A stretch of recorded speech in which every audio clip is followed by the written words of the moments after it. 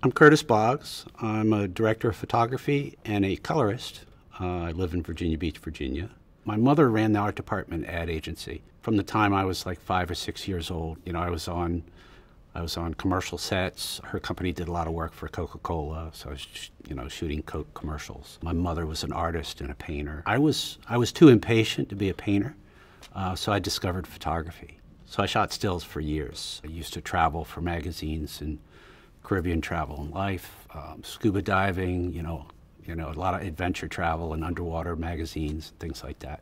Lenses is an extremely deep subject. It's, you talk to 100 different DPs, you're going to get 100 different favorites, right?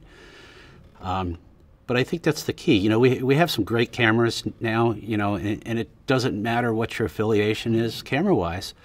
What glass you put on the front of it, that's making your image.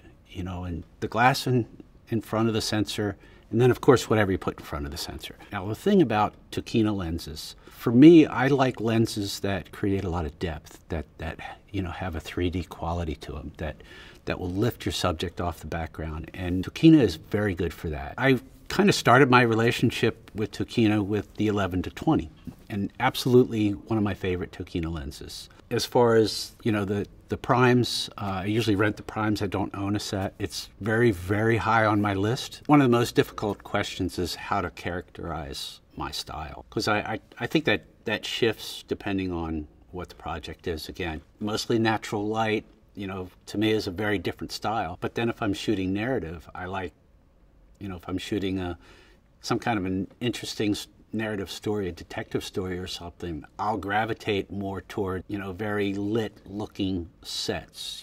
I've shot a couple of jobs with the Vista Primes. I shot a thing for Pharrell Williams last year. I chose that glass because of the quality, because, I knew they were sharp enough, and I knew we were in a situation where we really didn't have time to deal with a lot of filtration.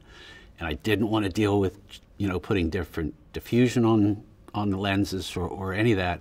And we basically shot the lenses just as they are, and I got that quality. I got that depth where it, pulled the subject off the background, and it was sharp enough to be perfect for what we were doing. Beautiful glass.